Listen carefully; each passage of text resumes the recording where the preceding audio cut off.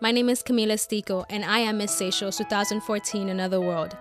Let me take you into the journey of my Back to Basics Beauty with a Purpose project. We had to choose a topic and a project we would like to portray in the country, and I decided I would like to work with obesity. 70% of the country is nutritionally unbalanced. Back in the day, people would take time to, grate their coconut and make their kagi popo and traditional Creole foods.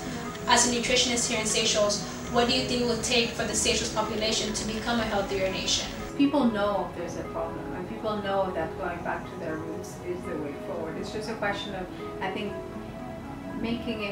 putting it out there and marketing these actually local foods. A mass amount of imported products come into the country and consumption of convenient eating, meaning that we as Seychelles, as a nation, have adopted a way of eating conveniently, fast foods, not wanting to go home to cook our traditional meals and wanting things to be fast.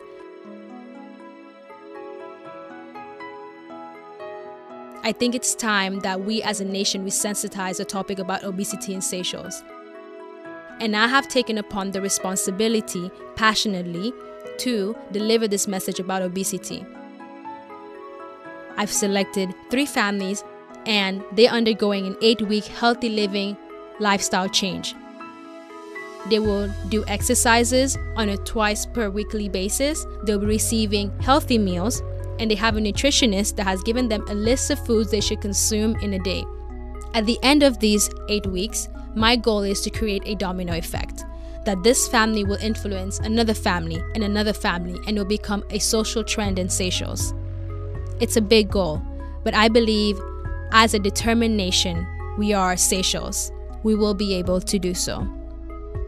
With my project Back to Basic initiating the movement that we as Seychelles we go back to our cultural way of living, meaning that we eat more local products, how long do you think it'll take for us as a nation to be able to get back to that?